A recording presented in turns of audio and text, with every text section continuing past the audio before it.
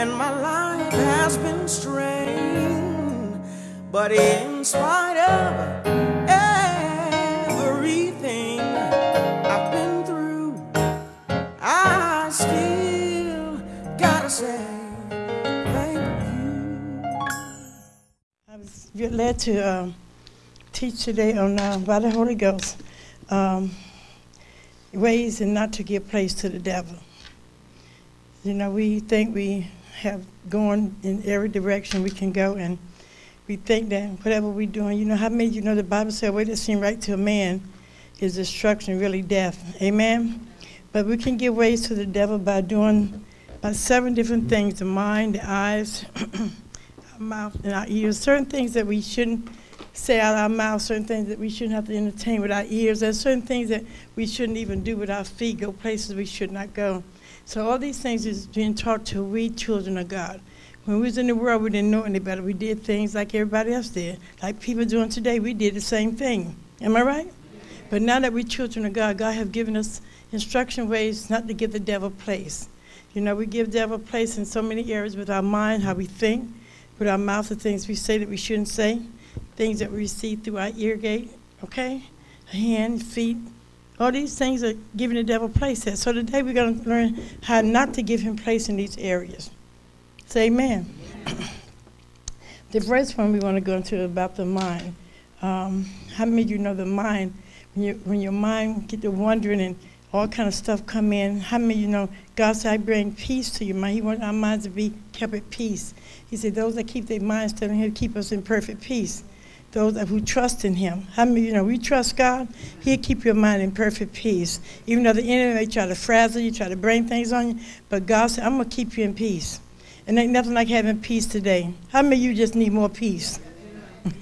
I can throw both my hands and my feet if, because there's always something the enemy trying to do to attack us, to bring us not have that peace. And that's why God said, stay in my word. Like this morning, I got up and I was just thanking God for just being here, because you heard about what happened down there in Texas and you're here in Boston. And I'm just saying, God, I don't care what's going on. I'm grateful to be alive. I'm grateful that we have a roof over our head. I'm grateful that we're still in one part.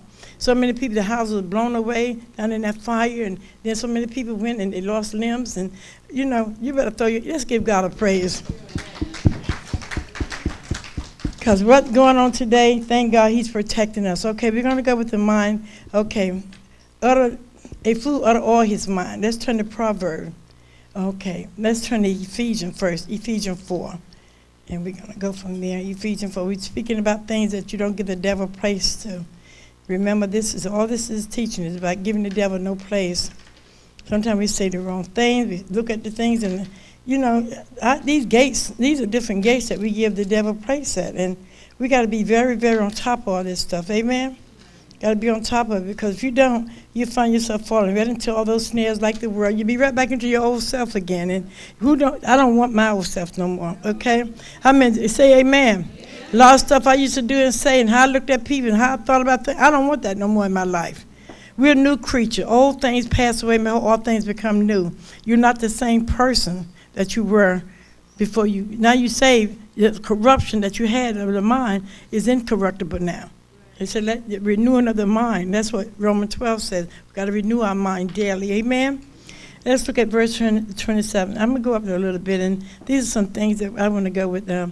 Let's go to verse 22. That ye put off all concerning the former conversation, the old man, which is corrupt according to the deceitful lust, and be renewed in the spirit of your mind. Verse 23. And that ye put on the new man, which after God is created in righteousness and true holiness. We take off, we put on. It's just like you take off old garments. You say, I can't wear this no more. I done got too big and whatever, too small, or you know how it goes. So it's something old, you say, well, I want me a new dress, I want me a new suit, I want me a new outfit. So you take the old and you maybe give it away. If it's too bad, you don't want to give it to nobody. But then you want to put on something new, and then you feel good. How many you know when you put something new and you feel good about yourself? Amen. That's how God wants to put on the newness of him. When you take off that old stuff and start walking in the newness and the righteousness and the holiness of God, then you feel good about yourself. How many you know you feel better about yourself than you did before? Because you don't took off that old spirit stuff, that old man, the old barber. That old barber, still some old barber still in me. Come on, we have not arrived. But I'm trying to unclose and get rid of that old Barbara so some new stuff can come in. Amen? So it says in verse 22, and be ye renewed in the spirit of your mind. That you put on the new man. Verse 24, Ephesians 4, I'm reading of those that's come in. And put on the new man, which after God is created in righteousness and true holiness. That's what he wants to put on. Old go, new come in. Therefore, putting away lying, speaking every man truth with his neighbor, for we are members of one another. We got to speak truth to one another. Things I used to say and do, maybe, gossiping and talking and all that. And I never liked that spirit, but it still gets in you sometime. Come on now, no one is exempt from it. And so that old stuff, you don't do that no more. If you can't speak nice about one another and say good things, don't say nothing. Just keep your mouth shut. Because you don't know how you're hurting that person. I know it's good teaching. I get 2 amens. Okay. I'm going to read it again. Verse 25. Therefore, putting away lying, speaking every one truth with his neighbor. For we are members. We are all members of one another. And be ye angry and sin not. Let not the sun go down upon your wrath. And neither give place to the devil. We are children of God. Don't give the devil no place. So as a man thinking, so is he. If you start thinking something, you're going to start doing something. Come on now. You know how many times you thought of something and you wanted, it wasn't always good thoughts. I ain't always had good thoughts. I still don't have always good thoughts. And I ain't going to say like all my thoughts are good, because the devil's a liar. We all got something that we think wrong. But then you say, no, that's the old me. I can't go there. I got to go up into this verse that says, okay, where's it say? Verse 25. We are all members of one another. I got to think about that. I'm a member of you. You're a member of me. I got to do to you as I want you to do to me. The Bible also says, do unto others as you have them do to you. If you don't want nobody to mistreat you, then you shouldn't mistreat nobody. If you don't want nobody talking about you, because you're going to reap what you sow. Before you put your mouth on somebody, just think about it. Just think. If I put my mouth on you, somebody's going to put their mouth back on me. I'm going to reap what I sow. So you got to be careful what you put out. Amen. Thank you, Esther, for that. Amen. Okay, Proverbs. All right, let's go on. Amen. We're doing good. Amen. All right, okay. Amen. That's good anyway. All right, let's go on. We're talking about the mind now. We're giving praise to the mind. So as a man thinking, so is he. You keep thinking the wrong thing, wrong stuff, the wrong thoughts, wrong actions come from wrong thoughts. If you think something, some people premeditate how to do things to get at somebody. How to murder, how to do. They sit up and plot that stuff. Look at this man killed all those people. He'd been plotting for 5 years. But he could never get over it. And then he wound out there killing all those people. And that had been in his heart for all those years. Yeah, that cop that was out there killing all them police, he had been fired for 5 years. And he had that thing in all those years. You'd be surprised how people hold stuff against you. And it should not be in the body of Christ. We're talking about children of God. Amen? Let the old go and let the new come in. Look at somebody and say, old got to go and new coming in. Amen? I'm going down a little bit further from verse 27. Neither give place to the devil. Let him that stole steal no more, but rather let him labor, working with his hands, the things which is good, that he may have to give to him that needed. People, we're not children of the world. We don't steal. If a man don't work, the Bible say, you don't eat. That's what it says. Let no corrupt communication proceed out of your mouth, but that which is good to the use of edify, they may minister grace unto the hearer. You want things you say to be pleasing to people. They want to hear you. You don't want to be around people that gossip and talk about people all the time. Because, see, that messes all in their mind to talk about people. Amen? And greet, I'm going to go ahead on. Oh, let me go ahead. Okay. Turn your Bible to Proverbs 29. Yep. Hallelujah. Barbara, God, help me too. Yeah, help Barbara. Say, Lord, help your name. Call your name. That we can have a mind of Christ. The old go and new come in. You got to take off that old thoughts and old things. And, I thought so. Your thoughts ain't God thoughts. You sitting there thinking like that, and God ain't even in that mess, you know? You should think on whatever pure. Philippians say whatever pure, whatever true. Well, we'll get to that because I'm going ahead of myself. But these are the things God wants us to think of. And all that other stuff is not God. Just say it's not God. And I would not let it come out of my mouth. That's right. Be careful how you treat people. Because the one you mistreat may be the one to bring you a glass of water. I said, be careful how you treat people.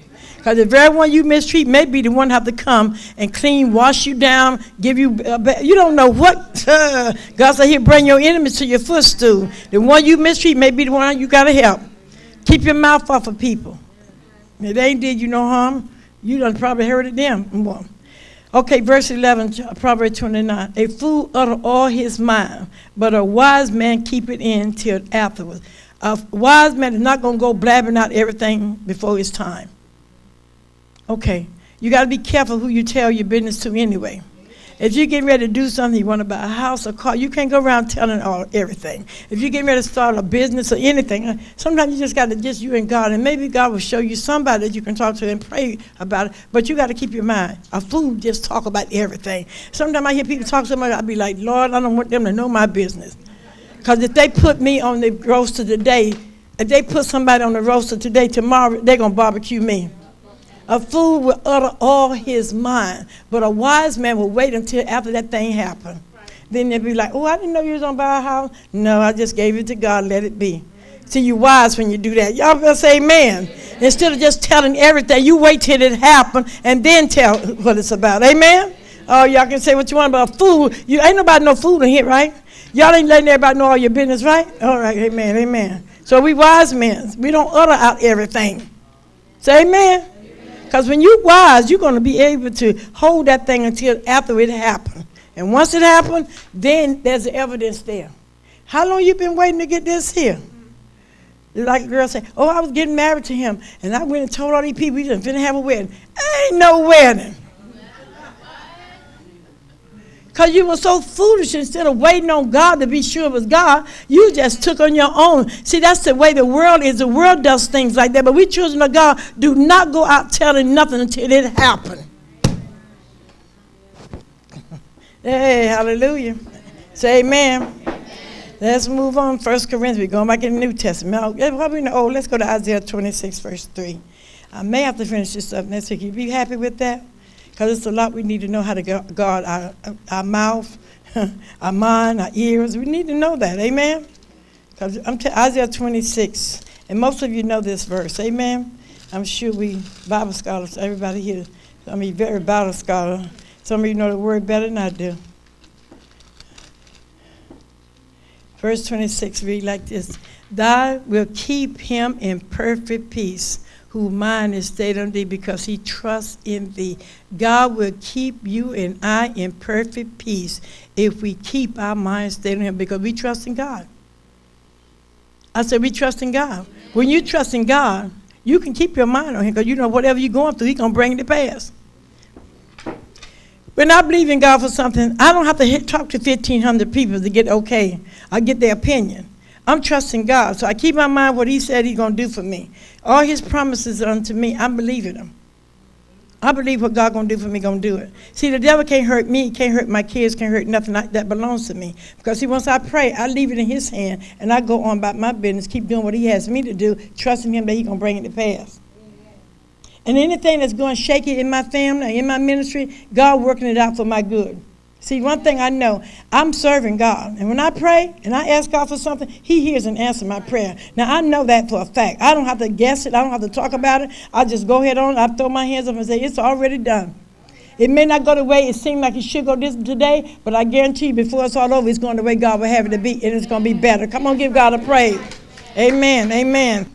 Let's move on. Keep your mind on Jesus. He keep you in perfect peace because you keep your mind stayed on him. Amen. 2 Corinthians 10. Oh, I feel good today. Yeah, I feel good. I told the devil, you bought with the wrong one now.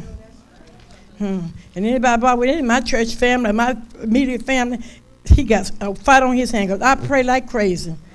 I do. I don't have no problem going to God for everything. See, the Bible tells us in 1 Peter 5:7, it said, cast all your cares on him because he cares for us. He cares for every one of us. And then the next verse, verse 8, he said, because your adversary, the devil, roaring around seeking who he can devour. So he's trying to get you and I, and you don't even know how he's trying to plot and scheme to bring something against you. Easy come, easy go. If you're on a road and everything just flying so smooth, you better be careful. If the devil ain't on your trail, then you say, I better back up and see, is this God's will for me? Because when you get to doing something for God, and want to serve him, and you trying to make it better for yourself, Satan's going to try everything in his power to break you down. Okay. The verse 8 said, your adversary, the devil, running around seeking who he can get. He's always running around. He got people working for him like God. We workers of God. We ambassadors of Jesus. How many of you know you're born again, you working for the Lord? Put your hands up and say amen. Now, when you start working for God and ain't working for the devil no more, he gets mad. He put you on his hit list. He starts saying, go after. He sent his little workers out to go get Eva Shannon, go get Deaconess Beverly, go. He sent them out. And he's only bother you where you're weak at. Come on now. But where you weak at is where God want to build you up at.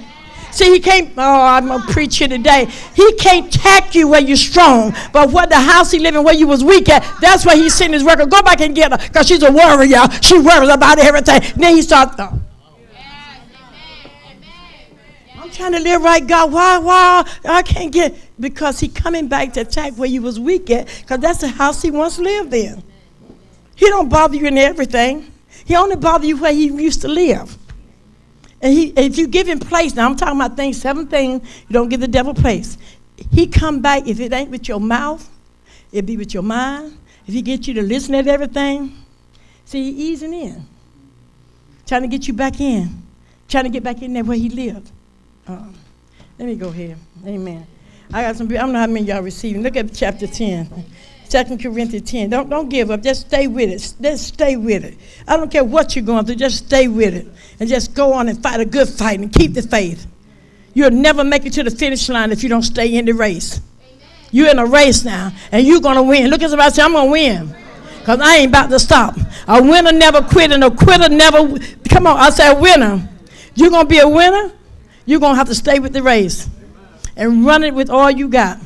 And don't look back at no devil. Let the devil know you ain't stopping me. Amen? You can have everything anybody's have, but you got to go after faith and work works together. Chapter 10 of 2 Corinthians. For though we walk in the flesh, verse 3, we do not war after the flesh. For the weapons of our warfare are not carnal, but mighty through God to the putting down of strongholds. That means putting down anything let me go here. Casting down any imagination and everything that exalts itself against the knowledge of God, and bringing into captivity every thought unto the obedience of Christ. Every thought, everything you think about, bring it back into God. God says I'm a conqueror. God says he loves me. God says I can do it. God is with me. If God be with me, I'm going to make it. All the time I used to talk to God. God, they're looking for me to fall. I got people sitting around saying, ain't going to never be nothing. You'll never have a building. God, please don't let me fall. Don't let me be brought to shame. And I stayed with his word, what he promised me. And I kept giving him back. God said, bring back to his remembrance what he told you. Whatever he told you, just keep saying, God, you promised me that nothing would go undone. Nothing I put my hands to, I will prosper in it. My kids going to prosper. Everything I do, I would talk to him. And they had tears in my face because I saw people whispering, talking about me. But I still stayed with it. I'm telling you something now. Some of y'all getting ready to go places. Some of y'all getting ready to go in higher heights. God getting ready to plan. God got a plan for your life. For I know the thoughts that I think of you, he says. They're good and not evil for the expected end. You ain't seen nothing of what God getting ready to do for you all. Give God another praise here. If you're in a warfare right now, bring your mind back to the thoughts of God, what he promised you. Don't sit there and think all that crazy stuff. Oh, he said to me, oh, you getting old, and why you going to do all this now when you're old? I say, this is the timing of God. It wasn't his time for me to do it years ago. It's his timing now. So whatever he got for me now, I'm going to get it. And the devil in hell, I told him, you're not going to stop me. Oh, you 72, you should be sitting back, relaxing, go and take a trip. I said, you go take the trips. I'm here to do work for God. See, he's going to play with your mind. Oh, y'all ain't getting me. He's going to talk to your mind because he's talking to me about my age. Now, what the hell that got to do with my age when I'm in physical fit to do the work for God?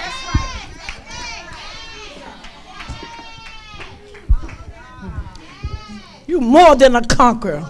Look at somebody and say, I'm more than a conqueror. Through all these things, everything I'm going through, I'm better than this. You are better than what you're looking at yourself to be. Don't put yourself down. Hold your head up. You are somebody. The devil trying to tell you this and that. And then you fall into it. That's where you're going to be. Right where you at. Oh. Woo! Turn to Romans 8. I don't know about y'all, but I feel good. Because there's somebody going to get delivered here today. Somebody going to go on out there and do what they're supposed to do. The devil done told somebody you'll never make it. You just get your butt back in school. Do what you want to do. Whatever it is, do it. Don't let no devil stop you.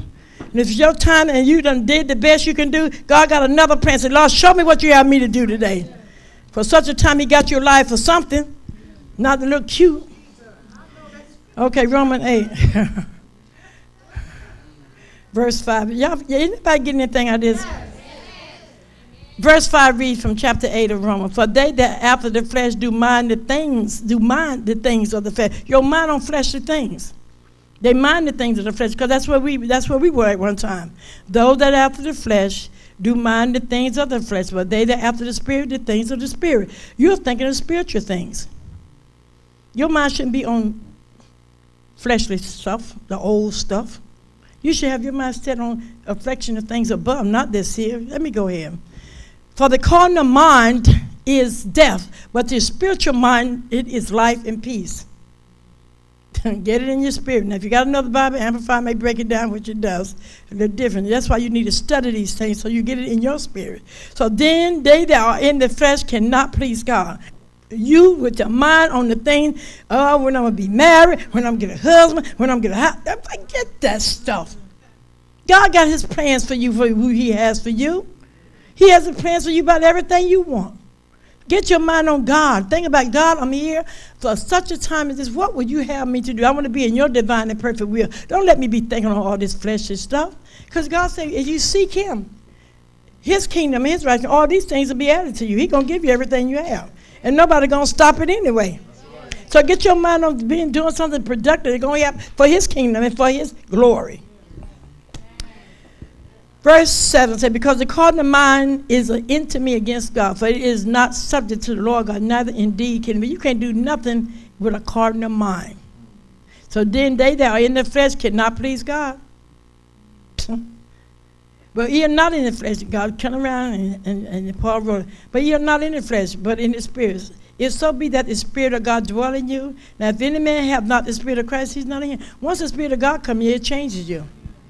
You may walk up and say, Lord Jesus, come into my heart. His spirit come in. He started changing you. Those out there that never accepted Christ, they're none of his. They don't even understand. I didn't understand. You didn't understand why you were doing some crazy stuff. Because you didn't have the Spirit of Christ in you. Now, we all done did some stupid, crazy stuff. Some stuff you don't even want nobody to know you did. Come on now. I'll show you. I ain't letting you know all my business. I've been forgiven. It went to the cross. God nailed it to the cross. So why should I tell you about it? Oh, she did? Okay, let's move on, amen. Before somebody asks me what I did, okay. Now, verse 10, if Christ be in you, the body is dead because of sin, but the spirit is life because of righteousness. But the spirit of him that raised up Jesus from the dead dwell in you. God's spirit is in us. Look at somebody say, I'm so glad he in me. And he's in me. I'm in him and he in me. Come on now, we're together. You twine together. You ain't got to worry about the world and the flesh, all that stuff. Amen? Okay. Raise up Christ from the dead shall also quicken your mortal body by his spirit that dwell in you. Therefore, brother, we are debtors not to the flesh to live after the flesh. For if we live after the flesh, my page toe here. If you live after the flesh, what it says here, my page toe. He shall die, but if he through the spirit to mortify the deeds of the body, he shall live. You got to let go. As many as led by the Spirit of God, they are the sons of God. For if ye are not, if ye have not received the spirit of bondage again to fear, for ye have not received the spirit of bondage again to fear, but ye have received the spirit of adoption, whereby we cry, Abba, Father. The Spirit itself bear witness with our spirit that we are the children of God. Your spirit bear witness to you that you're a child of God. You know you've been changed. Ain't nobody got to tell you. You know you done changed. You may haven't arrived to everywhere you should be, but you know there's a change. And the only way you can be changed is because the Spirit of God lives inside of you. The Spirit, I know I'm changed. I know God lives in me. I don't have to have nobody tell me. I don't have to be up here behind this pulpit to know that I've been changed. Let's move on. I could go on and on. Okay, it's just so much here. Whoo! Let's look at Philippians 2. I just feel like I don't feel like rushing nothing here today. I want to take my time, that you get it all in you. Take notes. You should bring a pad and a pen and not just flip the page, but write them down. When you're home, read them. Take time to read and get to know God even better for yourself. Amen? That's why he brought us here, so that we get to know him better. Amen? Okay. Let's look at verse